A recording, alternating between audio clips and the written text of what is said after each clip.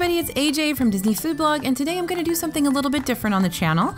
I am going to talk about the best things I've eaten so far in Disney World this year. I've been to Disney World many times already this year, and I thought it would be fun to share with you what my favorites have been from around the world thus far in January, February, and March. And if you like this video, let us know. We'll do this more often. We can kind of share with you the best of the best that we've eaten in the past few weeks or past few months, and maybe that'll help inform your planning. Let us know in the comments what you think.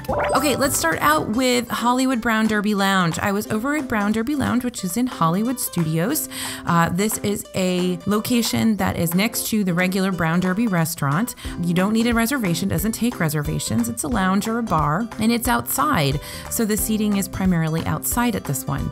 So what I had here, and you're gonna have sort of tapas or small plates primarily, is the andouille crusted shrimp at the lounge. So this is andouille crusted shrimp with a cheese grits as a base. This is amazing, and I know the andouille crusted shrimp has been around for a while. I remember having it as a starter in Hollywood Brown Derby restaurant a long time ago, so I know this isn't brand new to a brand new concept to the restaurant. But this dish at the lounge was amazing. I couldn't even believe it. I loved it. The ratio of shrimp to andouille crust is excellent. In the restaurant, I had kind of a jumbo shrimp with an andouille crust, and there was a little bit, not quite enough of that flavorful crust for me. So with these smaller shrimp, it was great. And of course, those cheese grits are killer. So the price here is a little high. It's gonna be $15 for this dish. So I understand if you're not willing to kind of take that for the amount of food you actually get here. But really, the quality is amazing. So if you're a shrimp fan, if you like really flavorful sort of appetizer dishes, this is for you, for sure. Next up, we're gonna head over to the Edison in Disney Springs. Now, there wasn't anything at the Edison that I really adored or loved except for this, and this is their lollipop tree. It's really an interesting little dessert. It's cheesecake pops that are all arranged on a lollipop tree. And some of you might recognize this from David Burke's old restaurant. David Burke is the consulting chef for the Edison in LA and in Orlando. So the lollipop tree is actually shipped from his kind of food studios over to the Edison. So that's why sometimes they don't have it on the menu because they can't actually get it there. But anyway, it's little cheesecake pops, and then it's served with a bubblegum whipped cream, which I know it sounds so weird and I really didn't want to like it. But the flavor is so different. It's not over the top. It's not fake. It's not a fake flavor. It was really good if you just take it in moderation. Don't have too much of it. But those cheesecake pops were amazing, and this was the standout for me at the Edison. All right, next up, I'm gonna go to Sanaa, and everybody knows Sanaa is a great restaurant. I've been hearing from some of my readers and viewers that it had been going downhill, but I did not have that experience. When I went and checked it out, I ordered a lot of stuff. It was all still excellent. So the Sanaa bread service, which you guys know is amazing. A lot of you love it. It's a cult favorite. So the bread service is served with multiple different breads, 3 kinds of naan, with 3 butters, just regular butter, garlic butter, and sriracha butter, which was crazy good, so good. There's also paneer parantha, which is kind of a cheese flatbread with cheese baked into the dough. There's an onion kulcha, so there's a lot of really good breads that you get served here. But the killer here is the accompaniments. Now you can get 3 accompaniments, or you can order all of them, and we always recommend to order all of them.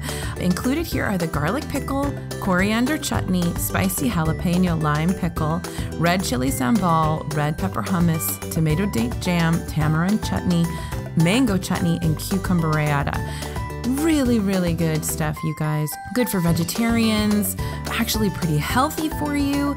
And don't forget that great Sanaa view that you get to watch those animals walking around and checking you out through the window while you're checking them out. It's a lot of fun.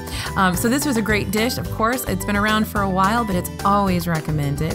And the other thing I had at Sanaa that was on my best of 2018 list so far was the candy bar. Now this dessert, I don't usually get candy bar desserts in restaurants because they're usually just kind of boring, bland, dry cake that they've put some bad mousse between. I don't know. But this one was killer. This is really like a candy bar. It's really like a Snickers bar. I loved it. I adored it. You gotta check out this candy bar if you are at Sanaa. You've got chai cream, pistachio crumb, cashew. I don't even know. There's just awesome stuff in here. It's a really good dessert, so definitely check it out.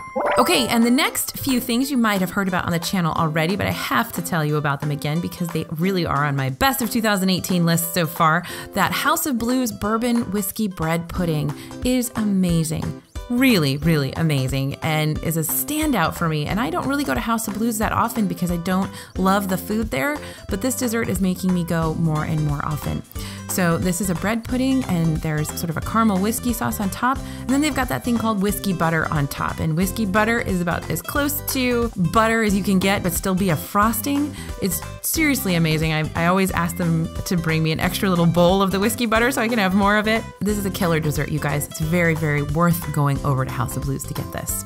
Next on the list of my favorites so far in 2018 is that Refreshment Port poutine. In Epcot, that poutine over at Refreshment Port, which is basically just Disney French fries and some cheese curds, and then they throw that Le Cellier cheddar cheese bacon soup on top, and it's amazing. I know, I can't help it. It's just so good. So I hope you get over there and try that out as well. And then finally, that rose gold cupcake. The one that I love is the one from Epcot, the original, the one at Sunshine Seasons. It really is very, very good. And you guys know me, you know I love my frosting, and the frosting to cake ratio here is very high.